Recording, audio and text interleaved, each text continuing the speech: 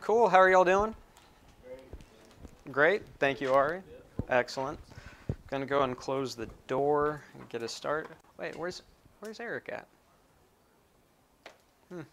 Search party for Eric. This is all going on YouTube right now, so this is cool. Okay, excellent. I'll crack it that way. Today's lecture, just location of research, and as we've talked, like most of you, it seems like you know how to find it or locate it. Google Scholar being like probably my favorite thing. I'm going to walk you through how to do it on Google Scholar, PubMed, and actually through the library. I've got like screenshots of every little step that I do, like on this PowerPoint set, which I posted like right before class, or I don't know, a couple of hours ago, something like that.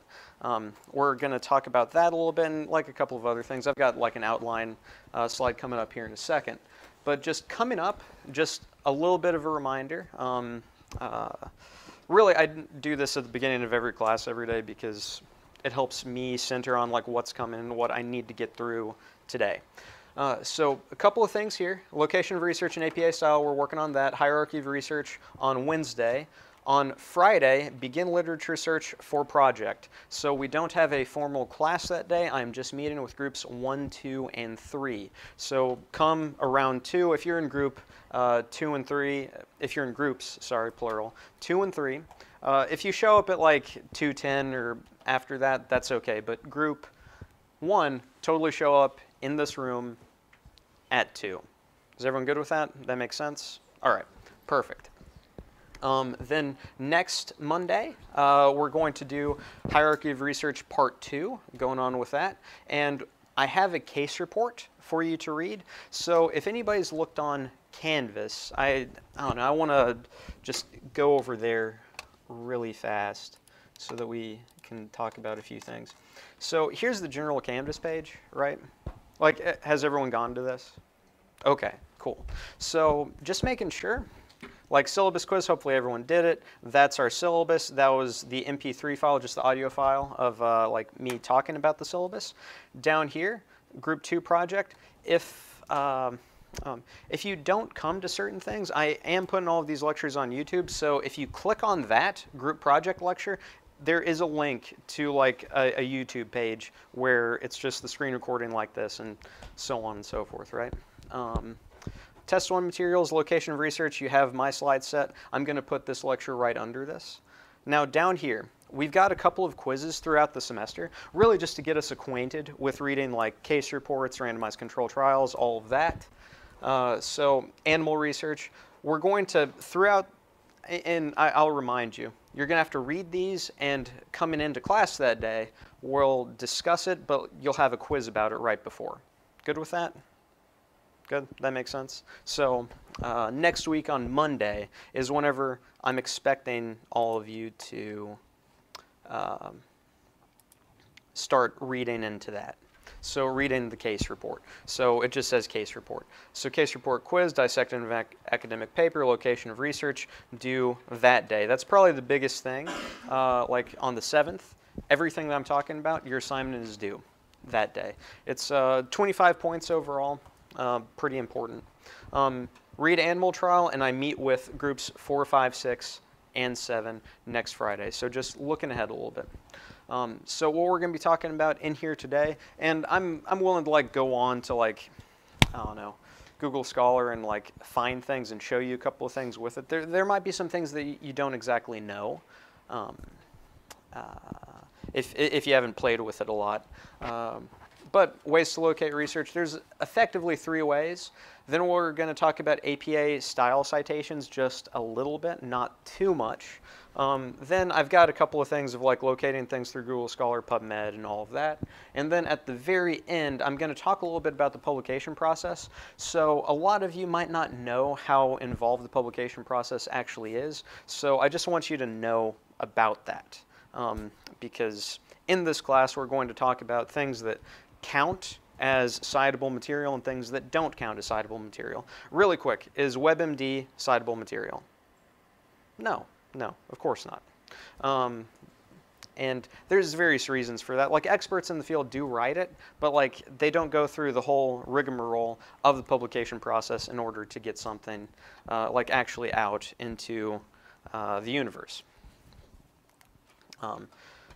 So here, ways to locate research. 3, Google Scholar, PubMed, library online database. So I would go ahead and just like know those 3. That's probably going to be a fill-in-the-blank question on one of my tests. So relatively easy. And as I've talked before, this class isn't exactly like my other classes. The tests aren't quite as meaningful as other things. So the assignment, a couple of points about it. So this is due on the 7th, February 7th, so coming up. Right now it's, I don't know, it's January or whatever at the moment. So you're going to locate 5 peer-reviewed publications. What's up, Ari? This one? I mean, like, this is all on the YouTube.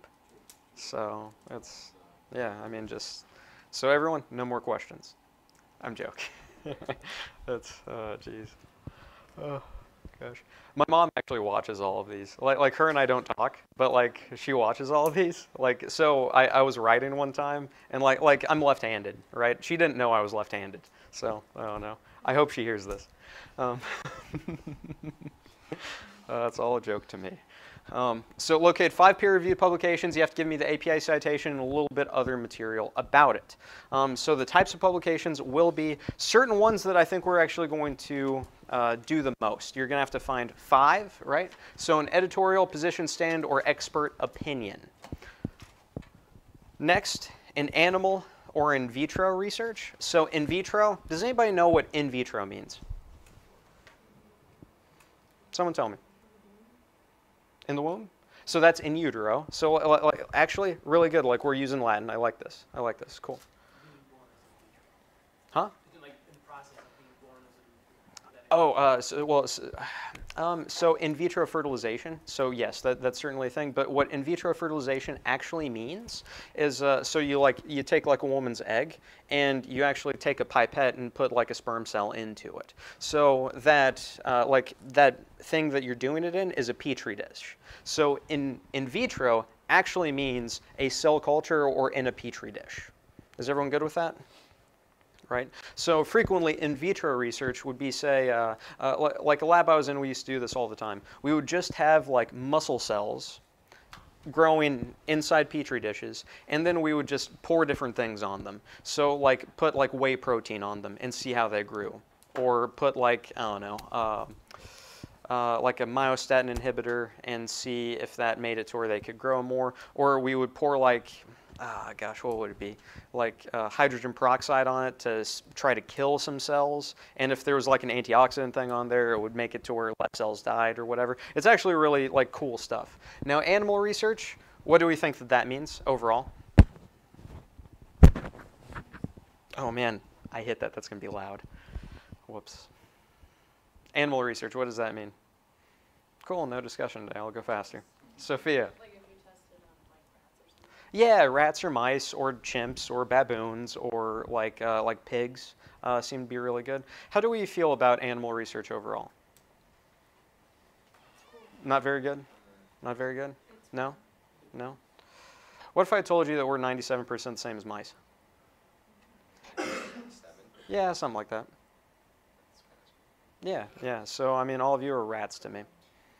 It's no, like I'm joking. It's now like various things actually are not the same. But like if you look at say how a muscle functions, it seems to work pretty well. Their livers are a little bit different. Like I don't know, like rats don't have gallbladders, so that's kind of scary. So you can't really do much like research with that with rats. But you'll have to find something like that. Randomized control trial.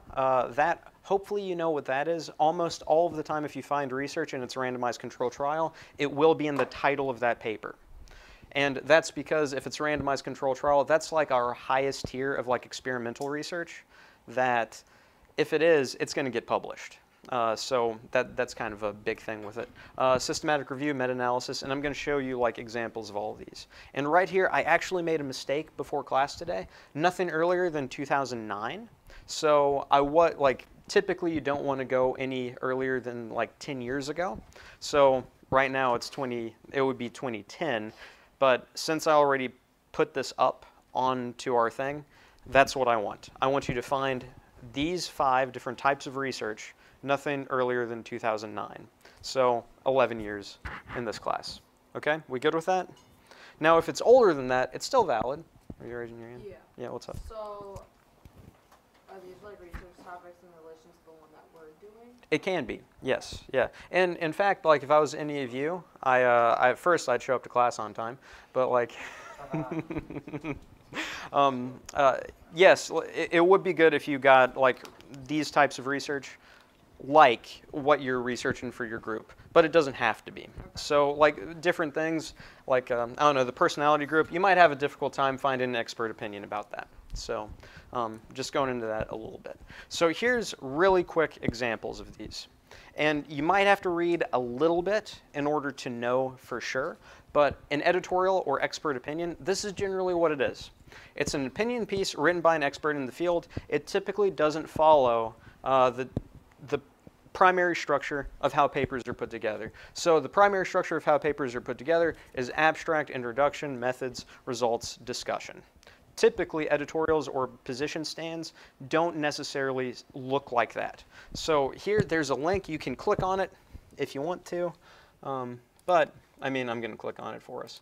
So here, I found this. Editorial update on emergent drugs for cancer cachexia. So this, how it looks, going through the paper, there is an abstract to it, background, really it's overall almost like a review and seeing where we stand right now in terms of like cancer and cachexia. And these two individuals, I forget their names, Kate Murphy and Gordon Lynch, they're experts in cancer and cachexia. And it says editorial in it. Frequently, it will state that in the title as well. Does that make sense? Good. So like after I show you like how to find research, you could find some good search terms for different things. Good? That makes sense? Okay. Moving on to the next thing. So here, animal or in vitro research. So we already knocked that out. So this right here, a lot of times animal or in vitro research, it's going to have stuff that is like a completely different language in the title. So here, like actually some research from people that I know. So the serine protease dipeptidyl peptidase 4 as a myokine dietary protein and exercise mimetics as stimulus for transcription and release. So this was an in vitro study. So just you have to find something like that. It frequently won't say animal or in vitro in it. How you can tell that it is, you have to go all the way down into the methods. And here it says cell culture. Does everybody know how to do like Control F? Right? So you might have to do some stuff with that. Good? That makes sense? Fairly reasonable on how to find it. So on how to find like an animal or in vitro style paper. So back to here,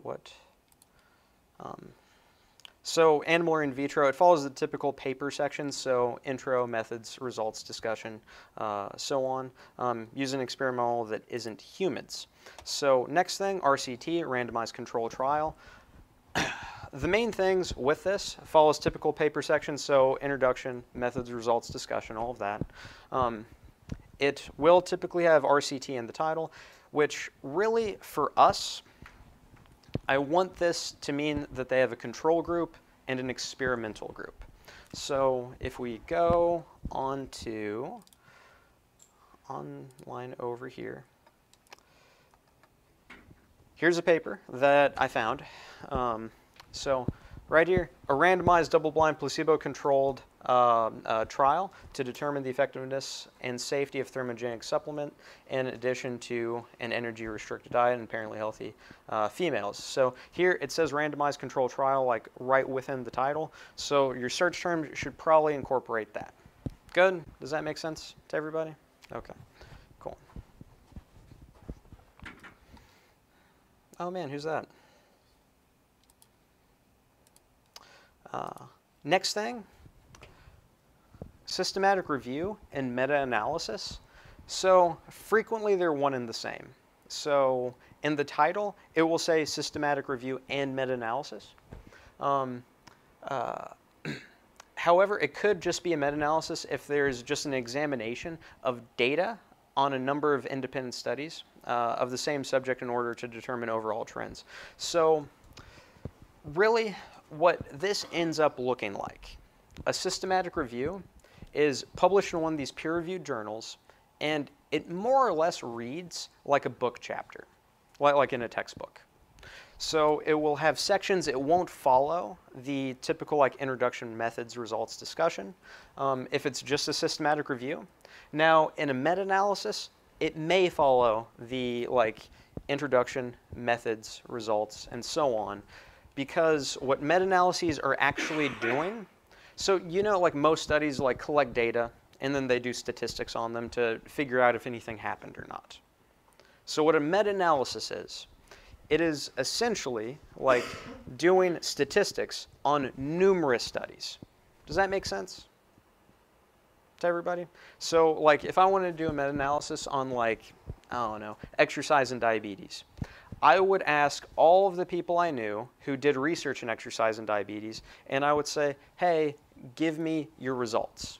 And then I would do a bunch of statistics on all of the statistics that they did already. So it's like math on top of math, right?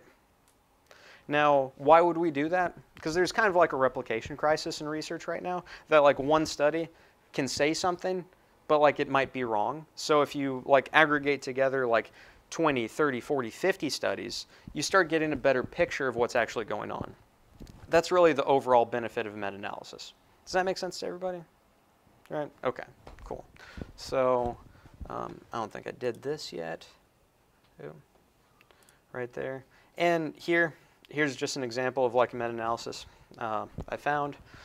So the effect of protein timing on muscle strength and hypertrophy. So what this study did, they essentially found every study that had something to do with giving people protein and having them lift weights and what happened with their muscle growth or how strong they were.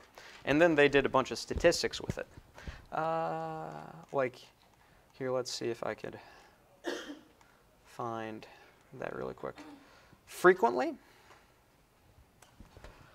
a meta-analysis will have this type of figure in it. Has anyone ever seen a figure that looks like this before? You have? Okay. Lance, what is it? Oh, I'm not really sure on what it is. I've just seen it. Oh, but you've seen it. Yeah, Okay. like similar studies to like this one with like protein synthesis post-workout. Yeah, cool. So really quick, what this is, it's a forest plot. Almost any good meta-analysis will have a forest plot in this. So if you don't know what a forest plot is, you do now, right? Everyone good with this? So what this is, there might be like kind of like a binary on what happens with like, say this one for example, like favors control versus favors treatment, right? So what we're looking at here is really the overall effect of all of these studies. So like Anio, Bird, Kando, Willoughby, all of these people right here, where it seems to like stack up, right? So like this study in particular, Willoughby, favors treatment. So giving protein like at the end in whatever variable this is looking at. But most of them are kind of around the midsection right there. So around that 0 point. So it seems like almost nothing's really having much of an effect, but that one study does, right? That's how you read a forest plot. All good with this? Go with this? So like whenever you're going through your research, if you don't understand something, like bring it to me and I can at least attempt to help as much as I possibly can. So there we go with that.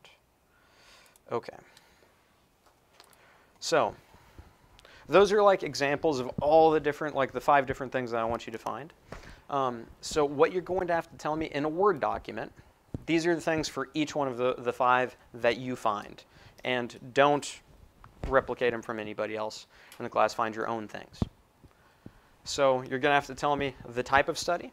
So is it like an editorial, an animal trial, RCT, systematic review, or meta-analysis? You have to do all of those, so just tell me what it is. I can probably tell just by looking at the title, but just tell me anyway. Then on the next line, tell me just the title of the paper. Good?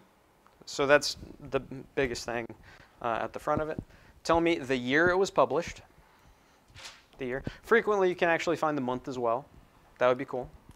And then give me the APA citation. Good with that? So all of those things to get full credit. Don't just give me 5 APA citations and expect to get full credit. Cool? Now, all of that will be located within the APA citation. I'm just, making you do things arbitrarily, I guess. So here's kind of an example of something. So randomized control trial. Here would be a title of a randomized control trial I found. There was the year, and that's the APA citation. Y'all good with that? Cool. Relatively easy. Relatively easy. Okay, so looking at the citation, here's stuff that you need to know right now for the citation. Now, there's a lot of like citation generators and stuff that will like help you do this, but on an exam, I'm going to ask you the specific parts of an APA citation. So we need to know this. So it's going to be names of different individuals. So how it always is their last name, comma, first, and almost always these days, first and then middle initial. So here, name, comma, first initial, period, second initial, period, then comma, then next author. And here's a question. Are the authors, how do they figure them out? Are they alphabetical? Are they? I don't know. Like, walks, that W comes after P in the alphabet, right? Unless you have a new alphabet that I'm not aware of.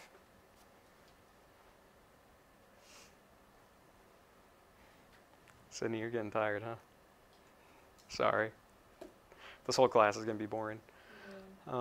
Okay, so how these people are actually figured out. What it is most of the time is the order of work that people actually put into this. So the first person typically does the most work. Now, the second person does a little bit less, so on and so forth. Now, one thing that you might not know, the last name, the reason that there's ... and last name, that is frequently the person who is what's called the PI, or primary investigator, in that lab. I hope y'all are writing this down, because I'm going to be asking this. So it's an order of work. However, frequently, the very last author is the person who is the director of the lab that the research was done in. Good? Okay. Then after that, period, parenthesis, no commas here, date, just the year that was published, comma, period, and then we put in the title of the paper. Do you notice anything about the capitalization or, yeah, I guess that's how you'd say it. Capitalization. What's up, Ari? Yes, only the first letter is capitalized. Everything else is lowercase. Now, it could be like different if it's like a particular like, I don't know, like proper noun or something like that. I'm not really sure how to use the English terminology on that. For example, no examples. So there, that's how that goes. And then the journal that it's in. And that journal, it needs to be italicized. Yes, yes. Thank you, Trent. Italicized. And you need to capitalize what the journal typically capitalizes. So we publish it in a journal called Amino Acids. And then after that, it's volume number and then issue number. So something here, this will happen a lot, that volume number is italicized, but the issue number isn't. Good with this? Right? Okay. And then it's the pages that it is on. Everyone good here? Now, in a references section, how do we assort different like citations in a references section? Is it alphabetical that we do it, or the order that we used it? Alphabetical, yes. So know that. Good? All right. Does that make sense to everybody? Yes, Eric. Yes. First, last name, yes. So if you cited a bunch of people named Smith after this, it would come later. Or if it was like Adams, it would come before, right? Good. Okay. So that's how to do like a citation in the references section in your paper. That's what I'm expecting. Now for like how to cite like within the paper in-text citations, I'm going to give you like a couple of examples here. So there's a couple ways how to do it. And here, like, let's just look at these. So if you're citing a particular study, you would say the author's names, et al. What does et al. Mean? Does anybody know? Yeah. And others with others, whatever. If you don't want to use the Latin there, you can say and colleagues. Right? Good with that? That makes sense? So and colleagues is frequently used as well. Then period, comma, date, reported stuff and things happen to participants who do stuff, right? So like whatever happened. Here's another way. Like if there's only one author on it, Smith, year, did the same. Or like whatever you want to write to illustrate your point. Smith and James, words, right there, pretty easy. If there's more than 3 et al., all of that. Now, if you're citing more than one, like article at once, it would look something like this. Smith et al., 2017, then what's that? That's a semicolon, is that right? Right, semicolon? Okay, good. Then Zamson and Jack, that was actually someone I found, in 2009. Now, something to notice here, if you're citing numerous authors within like one set of parentheses, it's alphabetical. Y'all good with this? Okay, so like here, let's look at some examples really quick. I'm not sure if y'all have this. Here's just a study I found in 2006 that I thought was kind of interesting. Here is the beginning the introductory part of the paper. So here, the relationship between exercise behavior and mental health has been examined by many researchers. So that person and that person, 1993. So B, F, G, right? That's how that works. N, S, S. Y'all good with this? That makes sense? So that would be how to do numerous ones at once. Notice the semicolon between each and a comma before the date. Now, here, that's approximately the same. Now, both of those are at the end of a sentence. So that's one way to look at it. Let's look at this one right here, that Koopmans and Vink, I'm sorry. How that looks, you can insert it in the middle of a sentence and then continue on with the sentence if you're referencing a particular aspect of the sentence. Y'all good with this? This makes sense? Like really, I think the easiest way to like do this is to just read a crap load of papers. That's because me saying all of this to you, like, I mean, I see Sydney right now. I know this is super boring. I know. But this is the last thing I have to do today, so, you know, we have to sit through it. Okay, moving on. Okay, I already cited that. Now, how to figure out APA citations. A really cool thing about Google Scholar is it'll basically do it for you. But if you want to look at different places, as some people do, I don't know if anybody ever goes to like EasyBib or the Purdue OWL or any of that. Does anybody do that anymore? You do? Okay, cool. So like you can certainly go to those if you want to. Google Scholar, I think, is cooler. Like it'll just do a lot of stuff for you, and I'm going to show you that here in a little bit. So how to find things on Google Scholar.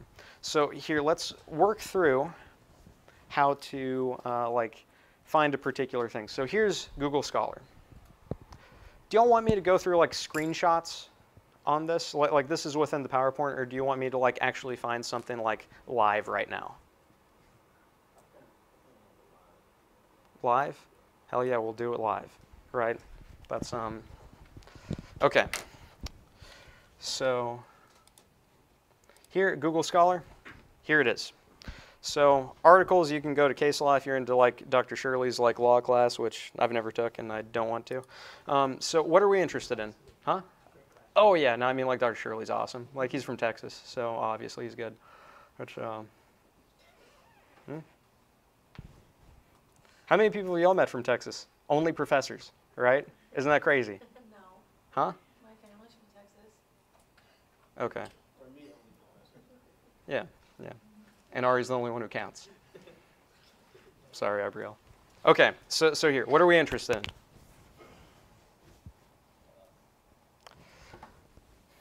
Exercise. We should all be interested in exercise. Something else, something with exercise. Nobody's interested in anything? Exercise prescription? Man, it's well, like, I don't know, let's tie it to a disease. How about that? Diabetes. And diabetes. Wait, hold on. That's funny. Like, that's what I was looking at before. Okay, cool. I mean, like, I'm fascinated by diabetes. Are y'all okay with looking at diabetes? Right, like, we could look at cancer, depression, or like whatever ails all of you. So, so exercise and diabetes. So here, we press go on it. We get a bunch of research, a bunch. So this one right here, 2004, that sucks, that doesn't work for our class. 2016, perfect, yeah, Mike, that totally works for our class. Now we can customize a range. So 2009, if the number lock would work, 2009 to 2020. We could do that if we wanted to. So here, 2016, 2011, 2012, so on, so forth, right? Good. Now, if you wanted to find something really recent, so since 2019, that would work as well. Good? Okay. Yes, Mike? Don't you necessarily want the most recent? Yes. I mean, you can find stuff. You know, if you have a range here, that many years ago, I mean, stuff has improved so dramatically since then. Right. That's why it's the newest. Right, exactly, exactly. Yeah, that's why we have, like, we typically don't want to go any more than 10 years back unless we have to. And like this is kind of interesting. Like, so Albert Einstein, he's published a lot of research. He hasn't been cited that much because it's like too old, right? Isn't that crazy to anybody? Okay, I think it's kind of crazy.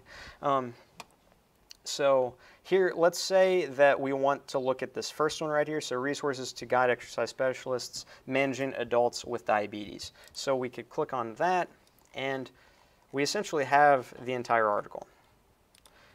Now, if we wanted to cite this, does anybody know how to cite something right from Google Scholar?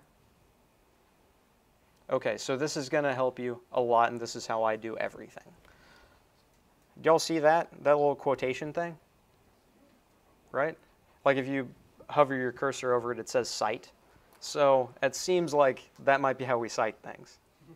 Right? So if you click on that, check this out. Super cool. So it gives us the MLA, APA, Chicago, Harvard, Vancouver. Now we don't care about all of these because like we're American, so we do the American Psychological Association, right? We don't do these other ones, right? Now the only thing that is almost always wrong with Google Scholar that I want you to pay attention to, you can't just copy and paste these straight. You need to change a thing to them. Here, APA citation. What's wrong? Sports medicine open. We actually need to capitalize those. Good? That's the only thing that's incorrect. So like, let's work through this, right? So Turner G, oh, like, okay. And Quig S, so these people don't have middle names for whatever reason. So on. Then the year, 2019, that's pretty cool. Then there's the title to it, Resources to Guide Exercise Specialists Managing Adults with Diabetes. And that's perfect, only the first thing is capitalized, so we're happy with it so far. Now here, sports medicine, open. They even italicized the 5. Right? I don't know if y'all can see it there, but they did.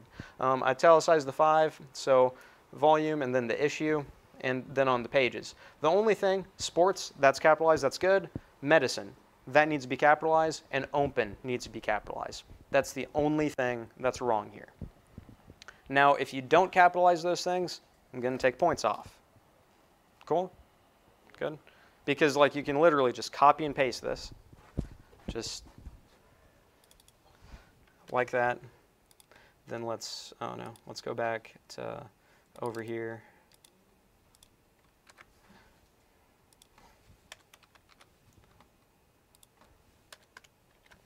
Like it takes that long to cite something.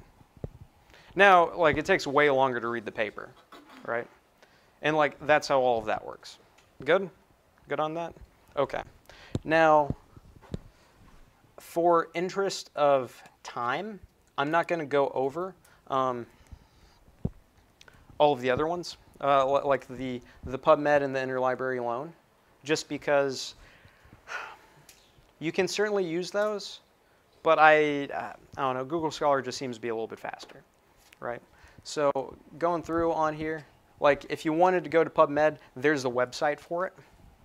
PubMed, the website looks like this. You would type into this search bar, and you could alter some things with that. There's a drag down menu, but it doesn't really seem to matter that much. We could do the exact same thing, like type exercise and diabetes in there, and then we could sort through numerous things. Sort by most recent, best match, publication date, first author. If you're looking for a particular author, which I doubt most of you would be, but you might for whatever reason, then you could sort by different things like that. And then we can essentially just find papers. Whenever you get to PubMed, like here would be an abstract.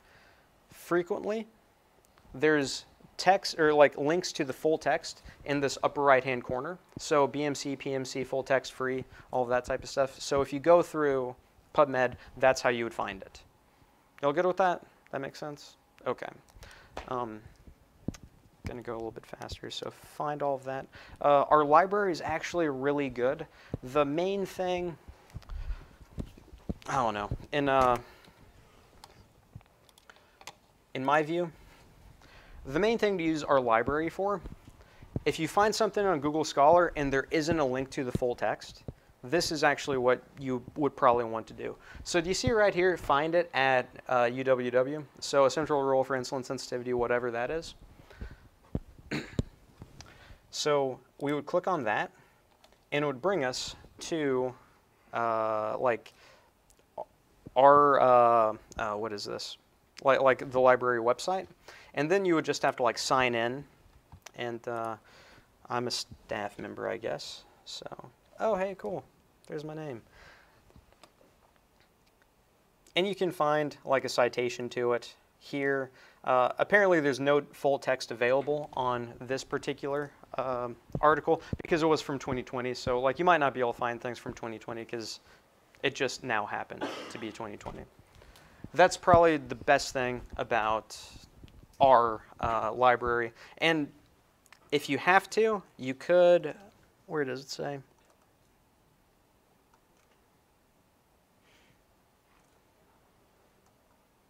Oh, yeah. Use get it by request, view it, get it. Yeah. And then here, you would click on that library loan thing, interlibrary loan, Wywater, go.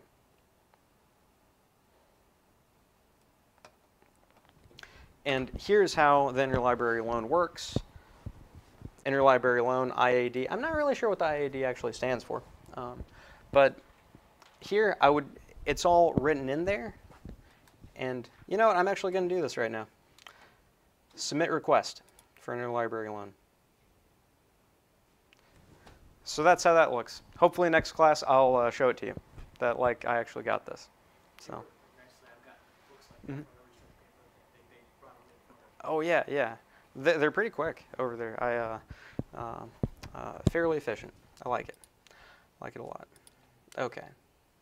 So there, that's how all of that interlibrary loan stuff works. Cool, cool, cool. Okay. Some really quick stuff about the publication process. I only have 10 minutes, so I'm going to try to go quick. I think there's only 3 slides or so for us to go through. So, the publication process. Here's what I want you to know about it. So starting off, this is from like a researcher's perspective, and this is just a figure I found on the internet. So you do some research, you collect some data, then you write it up in the introduction, methodology, results, discussion, all of that.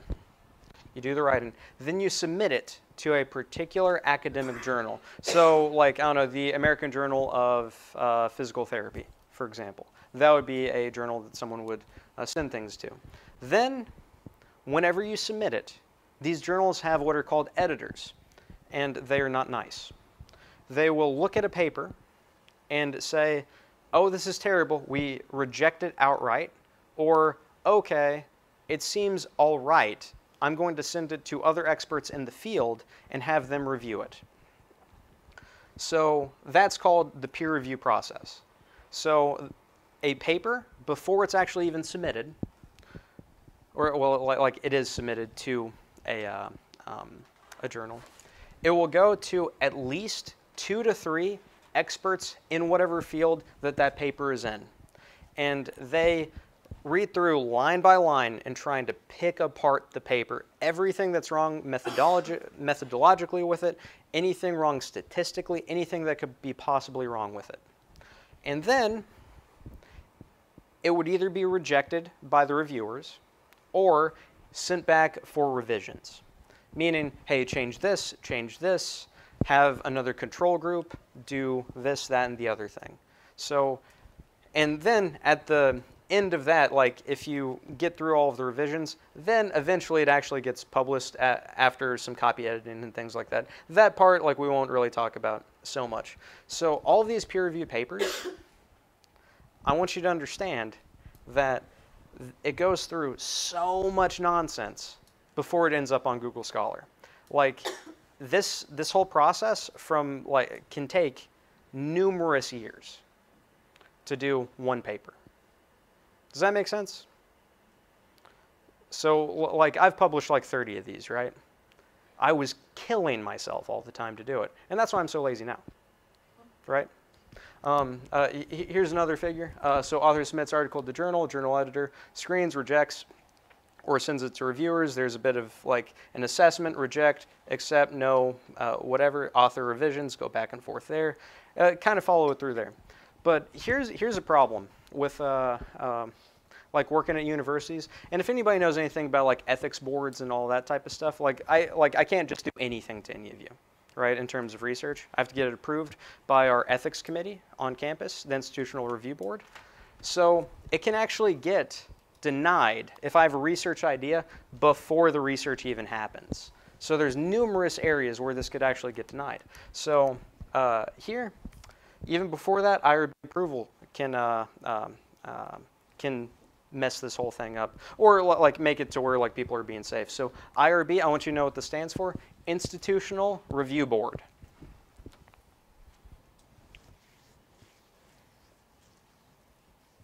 Institutional Review Board.